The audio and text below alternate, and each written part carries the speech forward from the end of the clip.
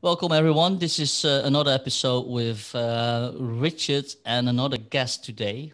That's John. John, how are you doing? Hello, Oscar. Salam alaikum. I'm doing very well. Thank you very much. Where are you calling from? I'm calling from beautiful Dubai. Dubai. Excellent. About 24 degrees out here. It's a beautiful winter's morning. So it's a very nice place. Excellent. I see you've dressed up for us. That was the first thing I noticed today. One has to be professional. All right, let's dive into this. Today's it's a subject that I'm less familiar with, but luckily you are, and I think Richard also, so that makes my life a little bit easier. But the first question I have is to kind of describe to me what you do.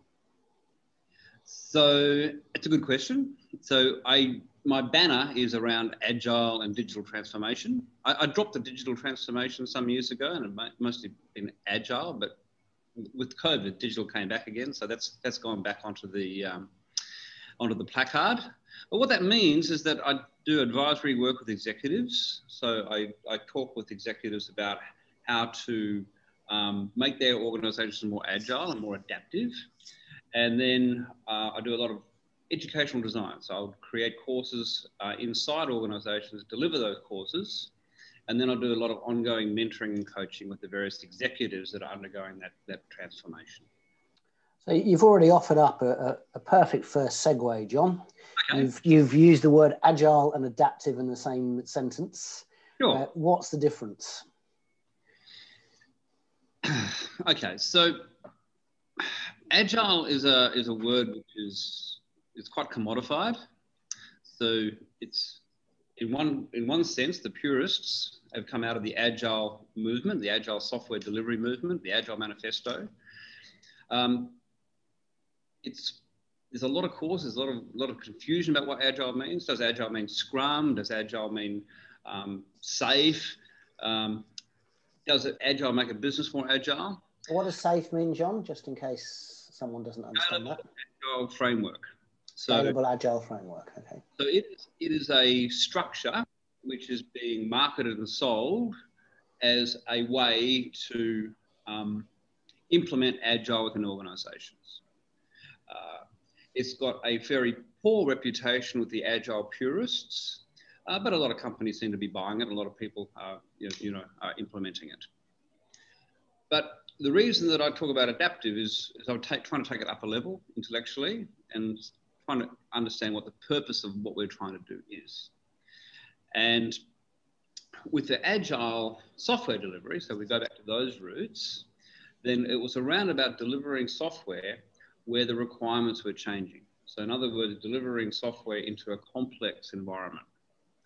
And so in some ways, what it was doing is it was adapting the software to ever-changing requirements. So if you think about a large project that takes maybe 6 months, a couple of years, then the world is moving on very quickly in IT terms. So the underlying software is changing, the underlying hardware is changing, and the customer requirements are changing. So by the time you start a project and deliver it, in the old way, the waterfall way, you were delivering software which was partially redundant by the time it was delivered.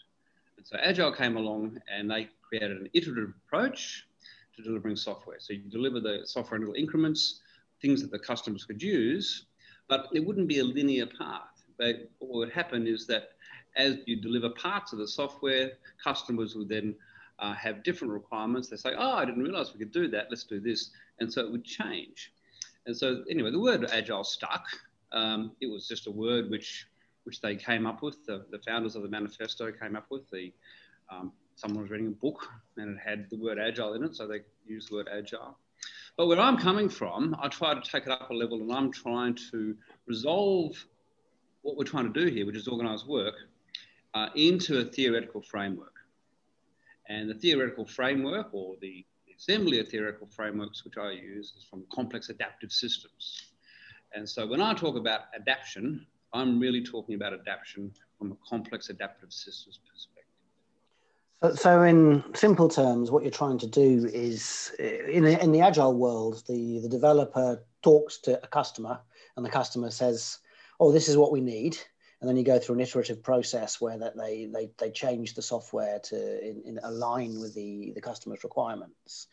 You're trying to do this in a way in which corporate executives somehow talk with the external environment, the market, and then create a similar process at the higher levels of organization. Yes? Not quite, close. So in the same way as you quite accurately said, this is if we have a software product, and what we're going to do is we're going to adapt that software market to the environment. What I'm trying to do is saying, well, how do we adapt the whole organization to its changing environment continuously? So it's a dramatically different scope. And so that's an interest, because for me this is the really interesting shift. So you've gone from a small little project or even a complex software project where the information is being exchanged in conversational lines between customer and the developers, with an adaptive organizational change where you're trying to adapt the entire organization to shifting environments. Where's the conversation happening, or is conversation the wrong word? There's lots of conversations happening. So let's just start very simply, and we start with our software development team, and one team is developing one product for one particular customer segment or customer persona. So then you've got an agile team, and now you've got another agile team producing another product. Now, as it turns out, you can also take agile methods and give them to marketing. So now you've got a marketing team over here starting to think more iteratively around marketing. So now we've got some cells operating in an agile way. But when we're trying to get big things done, they interface with bureaucracy, and the bureaucracy kills the connections between the different cells. And so a complex adaptive system is basically a network of adaptive agents.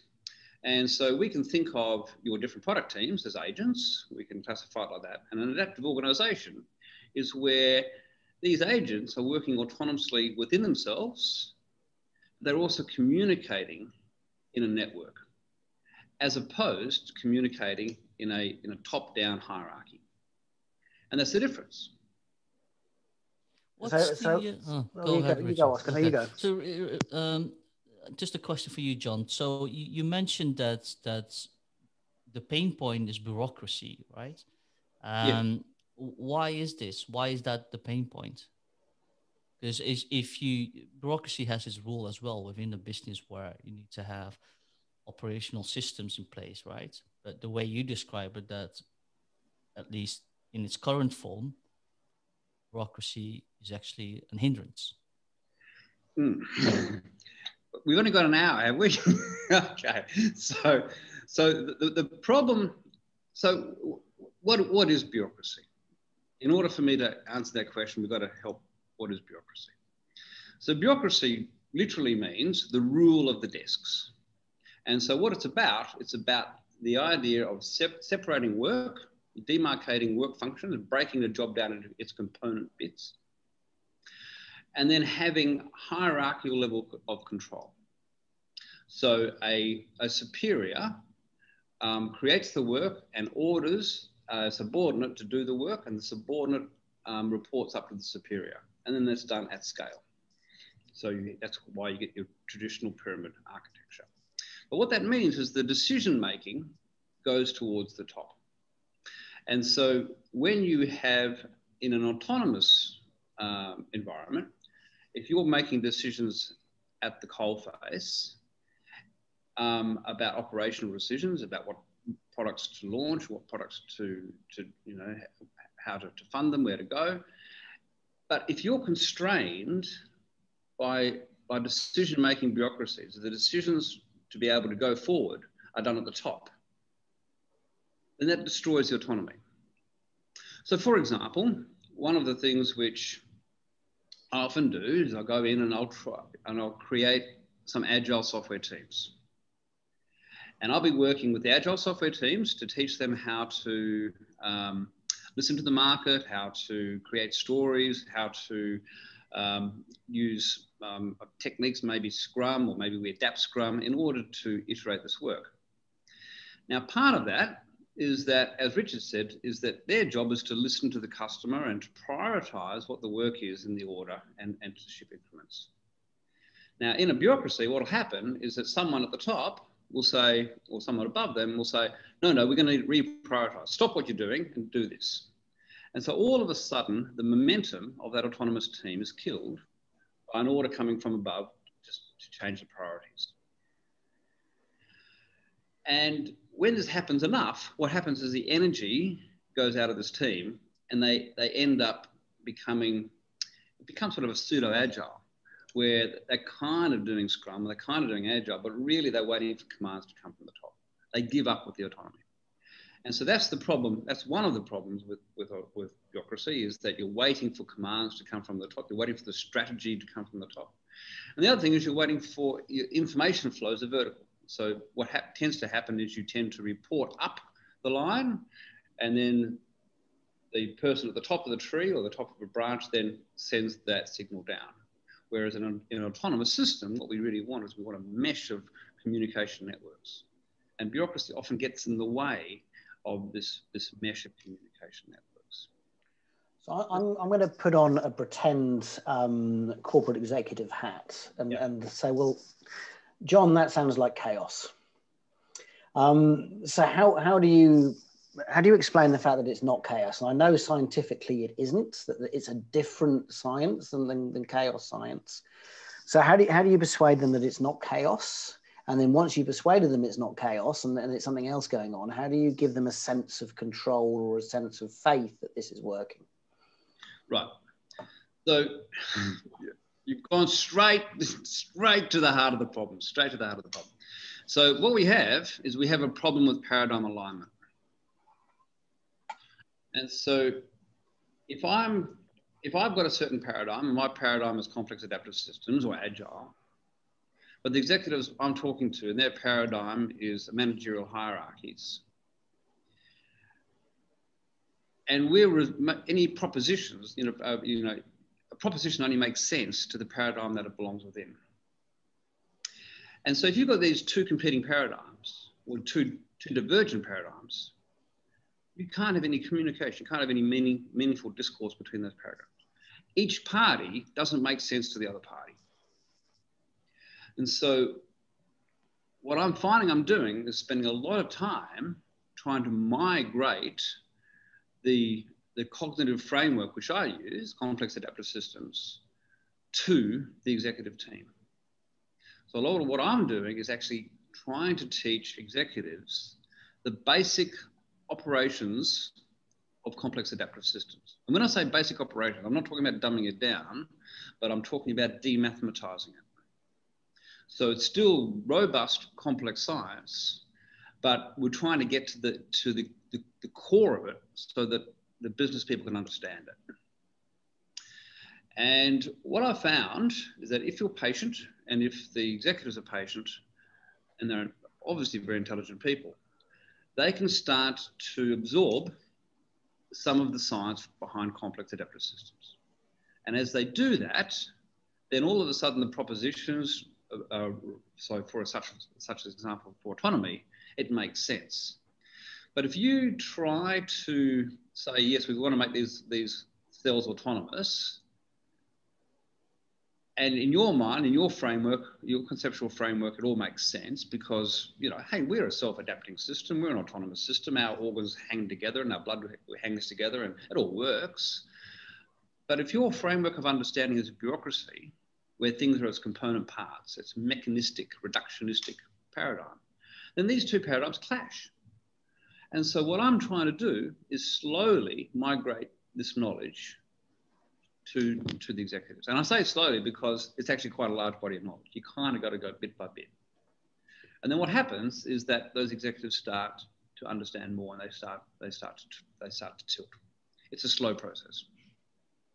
Can you explain any success stories you've had in sort of these micro moments where they begin to understand it, or a sort of that they're ready to take the leap of faith? Are there any clues as to where they are on the journey? Yeah, there's a few things. So when I say we're bringing the realm of complex science to business administration, let's break that down, because complexity science has got a lot of different disciplines within it. But there's a couple of key ones which are very good. So one of them is information theoretics. So this is Shannon information, how information moves throughout a system. Another one is adaptation, Darwinian adaptation. And there's a few others. Now, these things are fairly easy to explain. And so, for example, when I'm talking about trying to help organisations create an adaptive strategy, one of the impulses from the bureaucratic days is to say, what we need is a 5-year plan. We need a 5-year vision, and then we have management by objectives, and all this will trickle down. And so they have put a lot of faith into creating 1 or 2 big products that are going to work. But by explaining how Darwinian adaptation works, which is basically lots of experiments, and so a species will have lots of produce, offspring, and there's random mutations in offspring, and some of those offspring survive and some of them don't. And so if we take that metaphor to product management, we say, look, why don't we create a multitude of different products rather than put all of our eggs in 1 or 2 product baskets?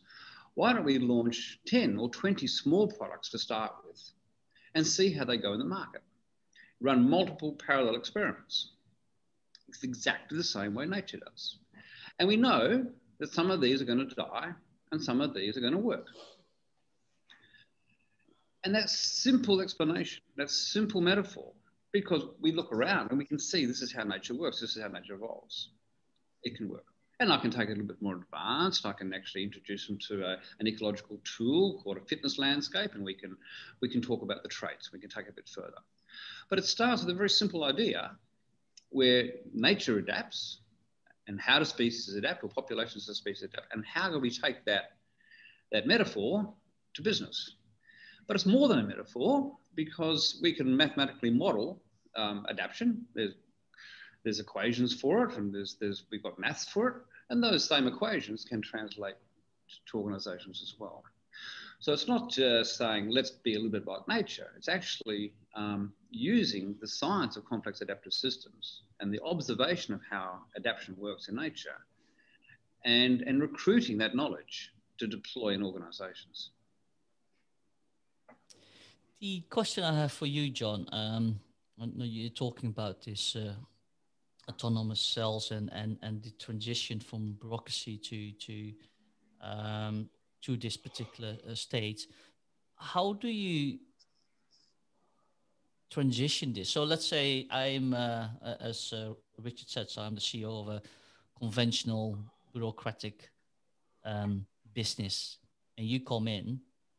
How do you transition going from bureaucracy to what you are explaining in terms of... So we start where we are. So we don't... So all of my consulting, I don't do the big bang. And so some of the consultancies out there, like the McKinseys and the Bostons of the world, they'll go in and try to sell a big bang approach, where here's a new structure, here's the old structure, and you migrate. My approach is very different, and I would argue it's more of an adaptive approach, where we say, right, where is the biggest problem in the organization? Where are the biggest communication bottlenecks? Where are the biggest product bottlenecks? Let's create an agile team to start to work on that. And that agile team might become 2 teams or 3 teams.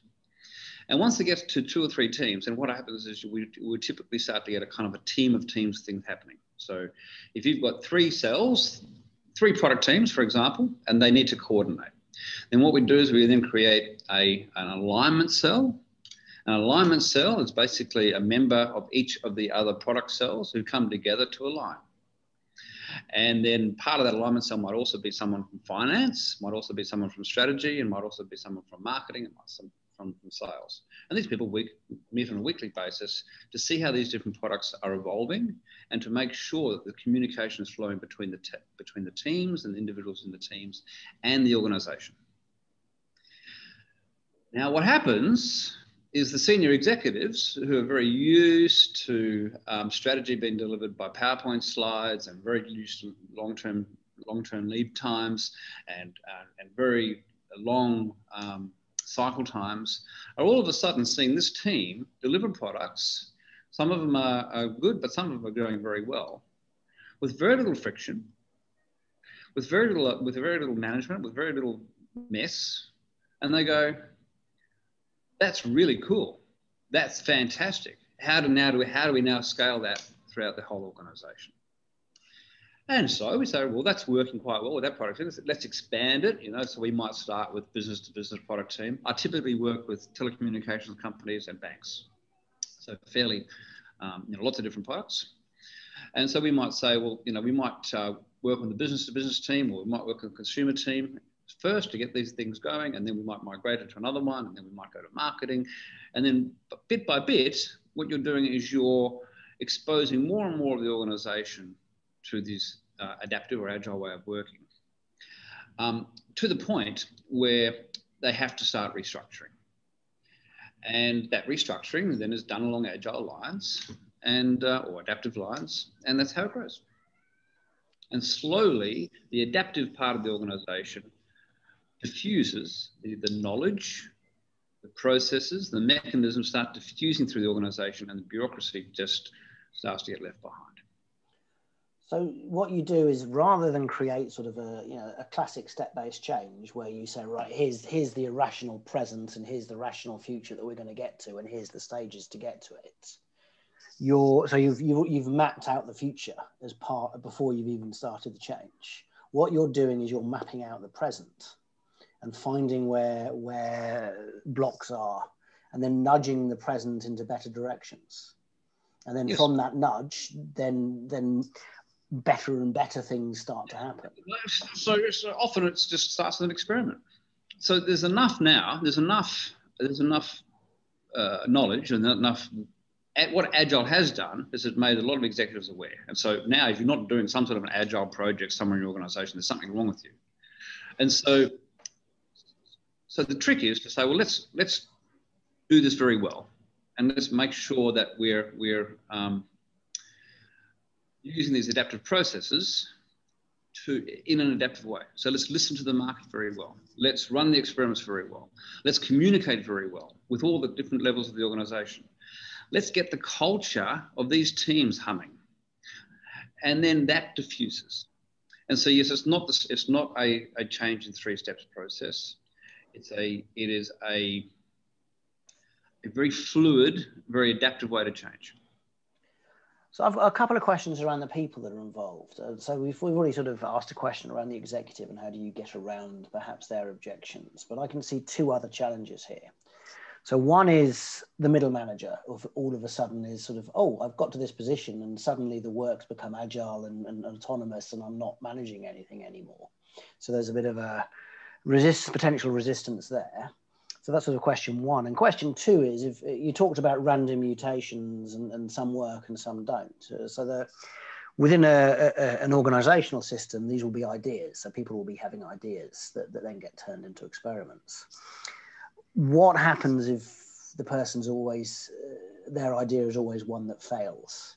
Are people going to be less willing to talk up ideas just in case they're being perceived as, oh, your ideas are always bad? So that's the sort of the second question. So 1, the middle manager, what happens to them? And 2, how do you get people to continue raising ideas if they've consistently had bad ones? Okay, so the job role, the traditional job role of middle management does disappear. But that's a job role, and it's not necessarily a person. So these people often have got very, very good organizational knowledge. They know how to navigate the organization, and these people can fit within teams. So remember, we talked about your different autonomous cells, creating products, creating software products, creating marketing products. But they've still got to negotiate, and they've still got to work with the rest of the business. And so the middle managers can can become resources within that communication network. They might become some sort of a champion. They might become some sort of a product manager. In an agile world, the whole idea of job title starts to fall apart because they're very dynamic. And I remember we talked about this idea of paradigm alignment. So if you go, well, there's no such thing as, there's no role for middle managers, and they see agile coming, there's going to be a lot of resistance, and you often see that. But if the paradigms are around maximizing the collective intelligence or the collective computational ability of the organization, which is one of the other complex adaptive theories we bring across, then what we're really looking for is very good, we were looking for people that can make communication flow.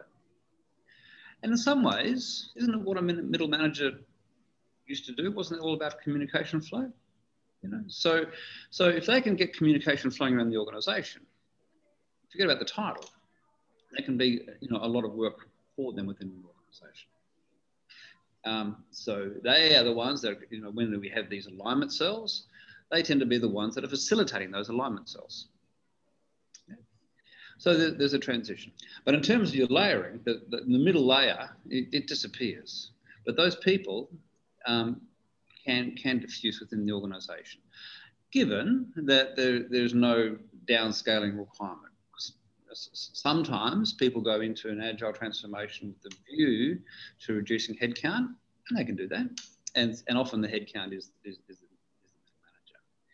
But the problem is not the middle manager per se, it's kind of a bureaucratic mindset. So again, if we start with paradigm alignment, then it becomes a lot easier, a lot more palatable for everyone at every level of the organisation to digest. Most of my work is working with middle managers, and my work is not outsourcing them or getting rid of them. It's teaching them how to become, to take their leadership skills and take their organisation skills and apply it in adaptive organisations. That was question one. Question two was about the idea of having bad ideas. But I've got a little bit of an add-on to question one before we go there, John. So what you're basically suggesting is the middle manager is reimagined as a sense maker and a navigator and an interpreter and an explorer across the organisational horizontals. Where they're the ones that keep the communication flowing. Think about a network, and there's a concept we could call hypergraph, but I won't get to the hypergraph at the moment. But you got a network, and with those networks, and think about a product team as being a cluster of nodes. And over here you've got another product team, and that's another cluster of nodes. Now, there's a role for a node in between to make these communications happen. And what that really means in real life is there's a lot of facilitation. So they are the ones that will make meetings happen on time. When Richard over here in product team A and Oscar over here in product team B, and they're too busy to come to the meetings, John, the node says, guys, we signed up. The communication meeting, the intercommunication meeting is more important. We can't, you know, so they are leading these intercommunication nodes. So they're facilitating communication, and often they're the ones who, you know, Richard's product and Oscar's product, we did a bit more money for them, and because you are much more product focused, you're less finance focused, but because I come from middle management, you asked me to go and see if I can have a chat to the finance people to release more funds. So that's the type of role which they take on. Right, thanks. So that go back to the other question. So the person who's had numerous bad ideas in a row. So they've had ideas that have become experiments and they've all failed. How does that person, you know, what happens to that person? Well, I'm not too sure why an individual would be having experiments. I think that the team would be the one having well, the team themselves. Then. So if a team has constantly come up with experimental ideas and they fail, there's been a consistent rate of failure. There's never been an idea that's gone to market. What happens to that team? Because there's got to be a wariness that I don't want to speak up anymore because the stuff we've done hasn't worked for many, many times? Well, yeah, if an organisation is still running from a place of fear, then that's going to happen. But part of becoming adaptive is trying to eliminate a culture of fear. Because if you are trying to maximise the autonomy of teams and the autonomy of individuals, you need them to be fully present. You need them to be fully engaged, because they're making very important decisions for the company, the organisation, for each other, for each of the team members and the inter-team members. And so if you create a culture of fear where your experiment is going to fail, then they will hold back. Of course, of course you're going to keep your head down as a team. So one of the things that part of the paradigm alignment is the idea of creating high autonomy. I'm not going to go into the psychological safety at the moment, but that's part of it. So if you create high-performing teams and high autonomous teams, you need to create the behavioural and social environment below it. Now, part of that is to be mistake embracing. And if you understand that in order to have a successful product, then you're going to have some failures. And we create the budgets for those failures, and we create some of the metrics around those failures. And as long as we're learning, then that's fine. Theoretically it's fine. But if we go the whole agile way, if we are running small experiments, these experiments are very small. They're very, very small experiments. They're not bet the farm experiments. So instead of spending, maybe $5 or $10 million creating a product, we're spending 50,000, 100,000 with an experiment. So we can really reduce the amount of risk. And each failed experiment, if it's done correctly, is something that we've learned. So we've made an assumption about the market.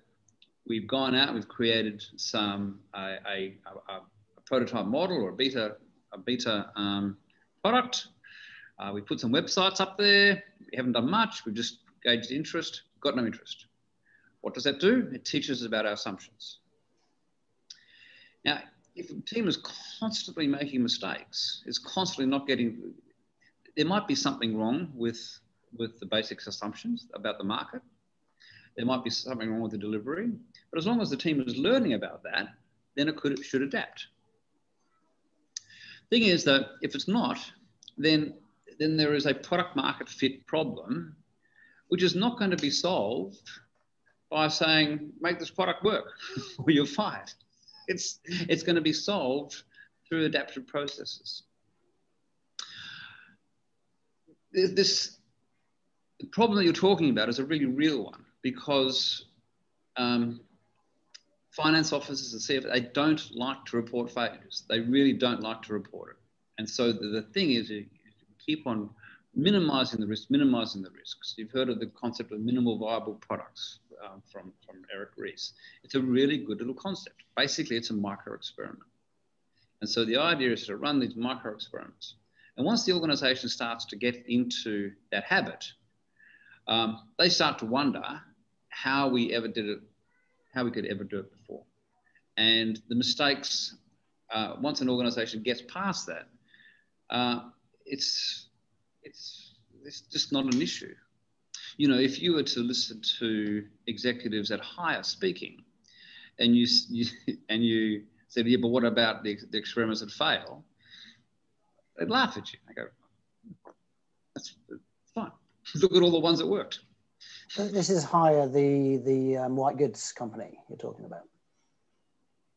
Yeah. So what have they done, John? Well, they've created a completely adaptive organizational model, which they call Rend and High. And what they've done is they break the organization down into cells, and their cells are called micro enterprises. And so a micro enterprise can be 2 or 3 people, as small as 2 or 3 people producing a product, producing an idea. And these micro enterprises collaborate with other micro enterprises synergistically within their ecosystem, which they call it. But it's pretty radical. But what they really have done is they've said 2 things. Let's create these micro enterprises. So the individuals inside those micro enterprises are, how would I say it? They're inducted into an entrepreneurial way of thinking. And so if a micro enterprise was to employ someone, rather than give them a share in that micro enterprise, the base wage would be very low. And most of the wage would come from the profit that's flowing through the micro enterprise. And so very quickly, if it's a matter of putting bread on your table, that micro enterprise either wants to get successful or fail pretty quickly. And so they do. And the ones that fail, then what Hire does is then takes those people that have failed and gives them a little bit of a buffer, about 3 months at a base salary, for them to go and find another opportunity somewhere within the business to go and redeploy their talents. And if they can't find somewhere to go and find somewhere within about 3 months, then they're out of the organisation. So a buffer space, and then a re-opportunity to hire. So would you regard Hire as one of the big success stories of an adaptive organisation?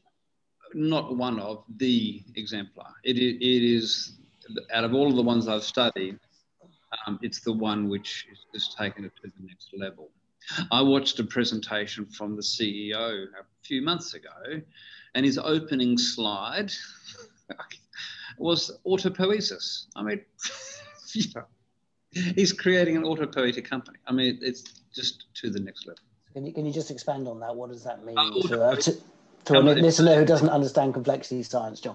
Autopoiesis, it's basically they're self-organizing structures. So it comes from South American biologist Matriana Varela, and they've said the difference between a living bunch of cells and a dead bunch of cells is this concept of autopoiesis. And autopoiesis means the ability to basically comes from self-writing.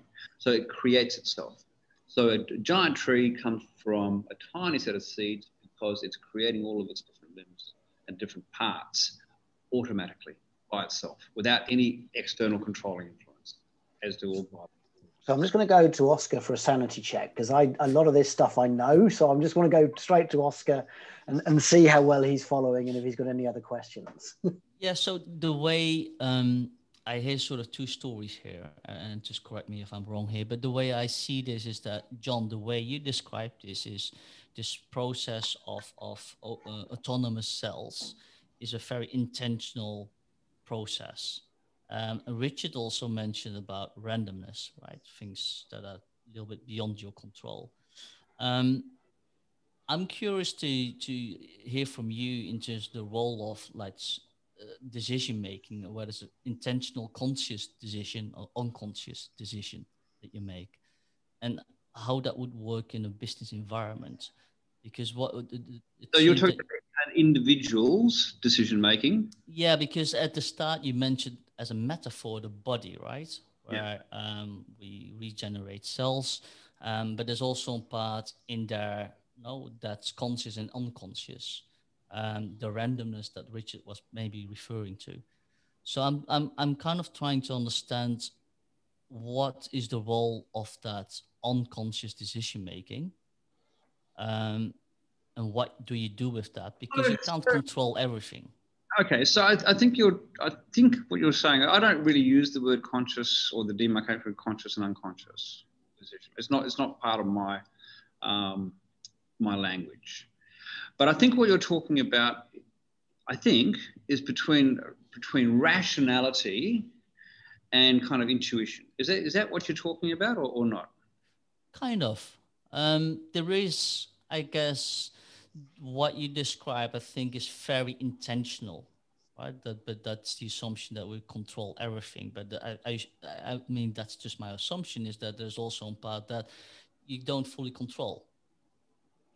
That part, and maybe I refer to that as a sort of maybe unconscious part, or you can use a different term. I think also, I'll just add a little bit to Oscar's. So the right brain, left brain stuff in neuroscience, where the right brain controls the sort of the attraction to ambiguity and novelty, but doesn't do it in a conscious manner. It gives you that willingness to step towards a novel, to explore. Whereas the left brain is the one that controls language, and that's that rational, conscious bit, and that pushes it away. Goes, no, I don't understand that. That's scary.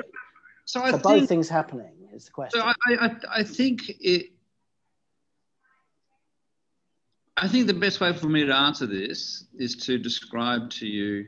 I think is the best way. You correct me if I'm wrong, but to describe to you what it's like working with highly autonomous, high-performing team compared to a non-one.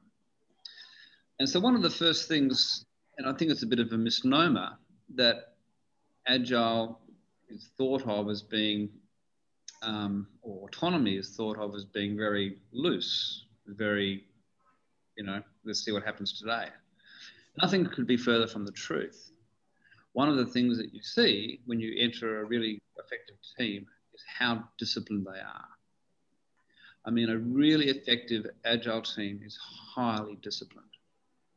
They don't start 5 minutes late for their meetings. They start on the clock. They don't go overtime. They finish on the clock. When they held a meeting, it's fast, but it's also effective. The level of awareness of each other's moods is very high. They will be reading each other's body language. They were saying, Oscar, you don't seem to be following me here. Are you holding anything back? They are incredibly focused on the key performance of what they're trying to produce, which often translates into customer satisfaction. So they're highly, highly customer focused, whether that's an external customer or an internal customer. At the same time, with this discipline, you get this sense of incredible creativity going on and this incredible engagement. People will come back and say, look, I woke up last night, I thought of this. In fact, I'm a bit tired of it because I coded it up. So at one stage, you get this incredible discipline, and like, we're not going to break it, at 2 o'clock on Friday, we are doing a demo, no matter how poor, and everyone works towards that. Everyone's fully engaged. Everyone's talking and sharing knowledge. Everyone's looking after themselves. People are starting to get tired of saying, hey, Richard, I think you put in too many hours. Let me finish that off for you. They work very well, very, very well together as a team. And because of that, the collective computational output of that team is extraordinarily high. And so I think in some ways, the right brain is being that very rational part, saying, what do the customers need? Let's experiment. Let's drill these empirical processes. And then that part stops, and then they each go away into their own, it depends on the team. Some of the teams are doing mob programming where they'll actually sit around the same computer screen and do it together. Others will kind of work on their own, and they handle this creative space, and there's this rhythm and there's this synchronization that's happening. And it really does, as from an observer, it really does look like this high-performing organism unto itself. And the work they produce compared to the team sitting next door to operating under bureaucracy, it's just chalk and cheese. I wish I could just bottle that energy and somehow show people. So that's a very rational process, right? What you describe. So where is there a role of irrationality as well? And where would that fit within that rational system? Well, I think what we're talking about is that creative. So I sort of said we were disciplined, but we're also creative. And so that creative energy is that entrepreneurial energy. How do we solve this problem? How do we deliver this? And that there are unconscious processes, no doubt. And this is not my field of expertise, but there are creative outputs that come out of this. Like all the time, I'm always amazed at the level of ingenuity and creativity which comes out of these teams. A different way to solve the problem, different way to look at it. You know, it's all this sense of novelty is effervescent.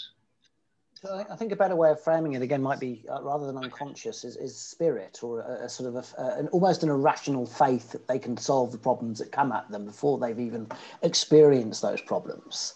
And of course, that irrational faith becomes more rational as they've experienced it time and time again that they can do it.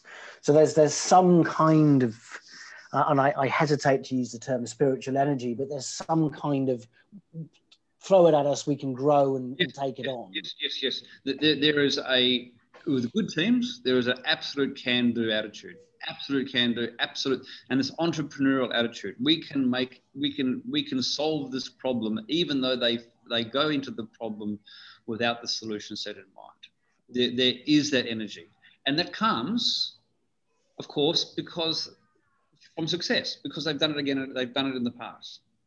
And so if you do have this sort of sense that chuck the problem at me and we'll have something out in 48 hours.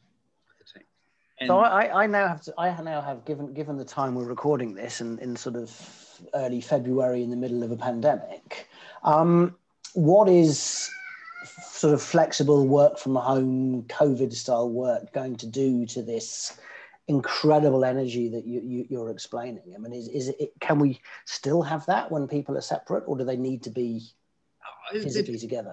It takes a bit of a notch, but really, you know, video work with some disciplines around, you know, video etiquette. There's not an awful lot of difference. You know, in my work, in the software world, it's not an awful lot of difference. I mean, you're getting together, in terms of communication flow, the communication is flowing quite well. We can pick up, you know, 9/10 of the body language over video. I mean, in this part of the world, a lot of people don't put the videos on because they're very private people, which is a problem which I'm trying to work with. But in organizations where video can be on and people can create a bit of a space. At the moment, I got my son and I locked him out of this room with a better light for video, and he's a bit upset because his computer's right next to mine. But there's a little bit of there's a little bit of negotiation. And after this, after my client meeting, I'll go into my little dark little cave and do my computer work. It's honestly, it's fine.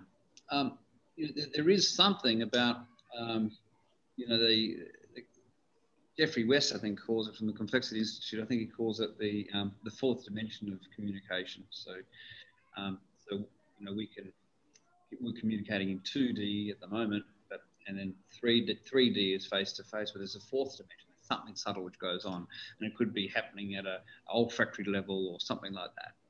So you do lose some of that, but in pure processing terms, we can do very, very well with work from home. Honestly, it's no problem. Cool. So to be sort of future fit, you mentioned, John, this iterative process of experimentation. From your experience, what are the barriers, or what holds companies back to do this? Because it sounds very logic, but at the same time, there seems to be a lot of problems adopting this. So, you know, sorry to harp on again with this concept of paradigm alignment, but if you come from a paradigm or a interpretive framework or a cognitive framework where you believe that the only way to get a project done is to have one project manager, that's your belief, that's your belief system, and everything around you confirms that belief system. You've got to have a project manager, and that project manager tells you what to do, which is your typical, you know, waterfall type of project manager. If that's what you believe, then someone says, we're going to break this project into lots of little bits and the team's going to organize themselves. It doesn't make sense. That proposition just doesn't make sense to your world. You're talking, you're crazy. You're a nut. So what you've got to do is you've got to help that person go, well, this is what a project is, you know, it's these things, and this is how decisions are made. This is how decisions are made in autonomous teams, and these are the things. And 9 times out of 10, that person, once it's explained, they go, oh, that's pretty good. That's pretty good. One of the problems with the agile movement is that I have to be very careful here, because there's this, the pure agilists are fantastic. You know, the people are really, really, really thinking about this. They're a fantastic group. And then there's all the marketing people that go out there and try to, you know, sell courses, and you know, they just put a marketing flavour on it, and it's all theatre. Those people have done a very bad job at agile, because they'll come in and they say, Scrum's away, here's Scrum, off you go, and they don't take any time to talk to the project manager who's had 25 or 30 years experience and really knows his stuff. And he's going, what are you talking about?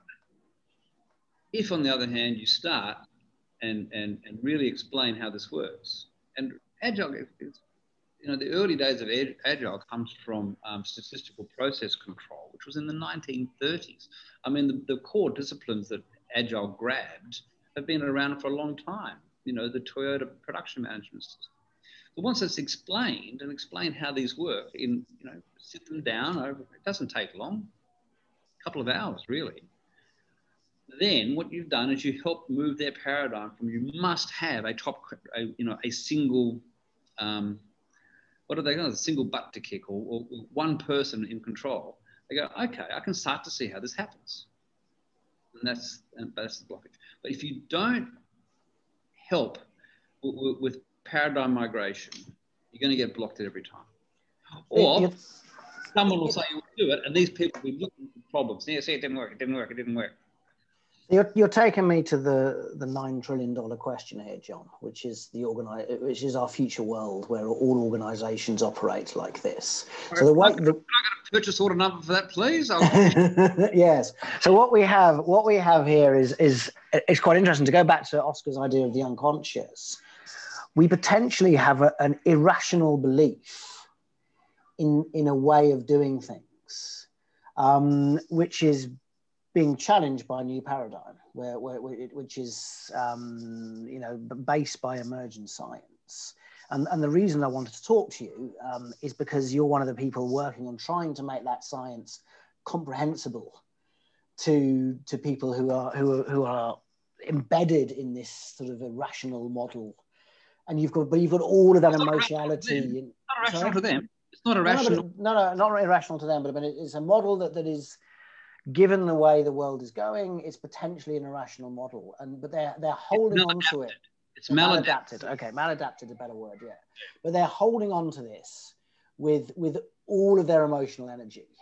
And yes, most of the language coming at them is totally incomprehensible from the other side. And I think you're in the middle trying to do something interesting about this. So the $9 trillion question is, you succeed. So you succeed, and your language gets more and more people jumping onto this complex adaptive systems version of organization. What does the future look like if that happens? So the future would then, you've got to kind of imagine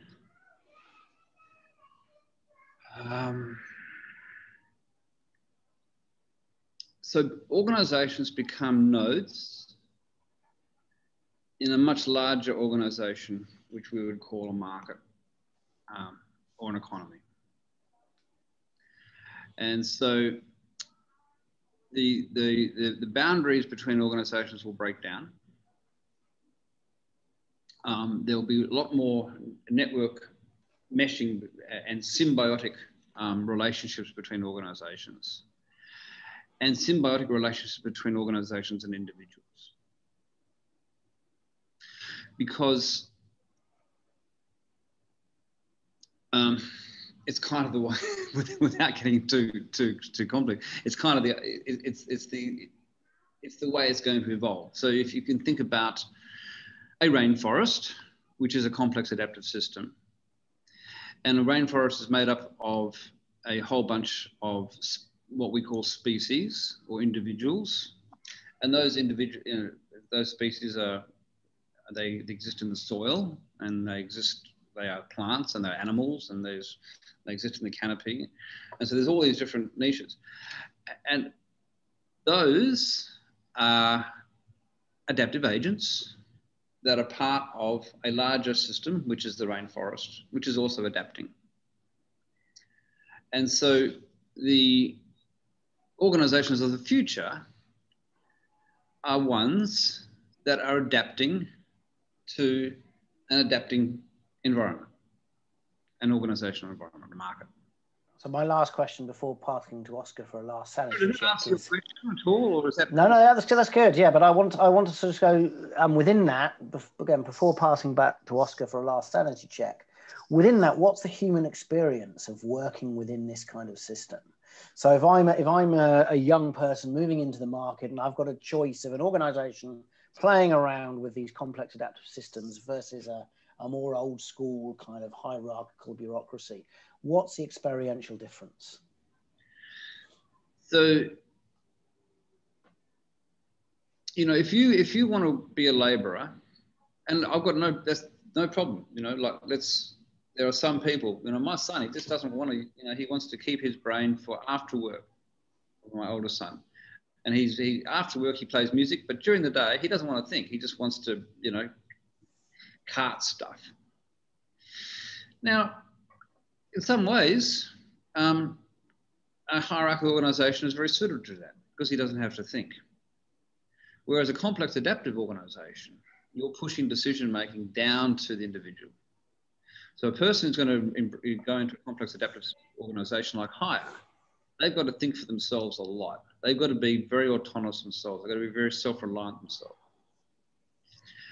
They've got to be like entrepreneurs. I mean, the CEO of Hire, one of his visions was he wants to make every single employee a CEO. Not just a metaphor, but in charge of a business.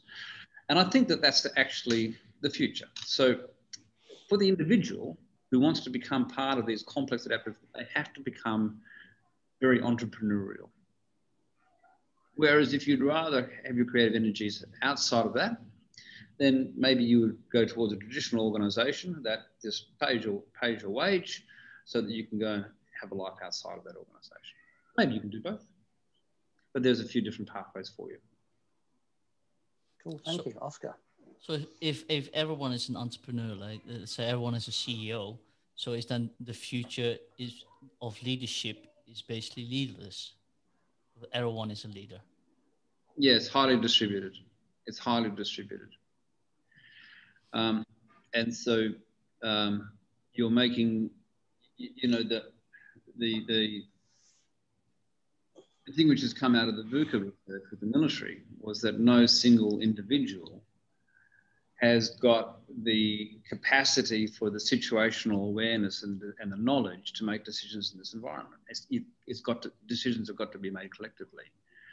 And that's exactly the same with organizations and businesses. We have to make decisions collectively. And that can go all the way down to the cell level. A cell is, you know, more than one person. And a cell could be one person, depending on how you draw your map. So, sorry, I started and I've lost my train of thought. How did you? What was the original? No, I was just throwing up this question about leaderless leadership. If everyone is so leader. I like Heifetz's idea that leadership is a task, not a role. It's something that anyone can do at any time, and that should be encouraged. Yeah. All right, John and Richard, thanks again. It was a really fascinating discussion. I really love this discussion around complexity, although I think I only know the tip of the iceberg, which makes it even more interesting. Richard, any last words? No, just to say thanks to John. Again, I think the mission you're on to try and demystify this and turn it into something that a greater number of people can engage with is a fantastic mission. Thank you very much. Always enjoyable to talk to you too.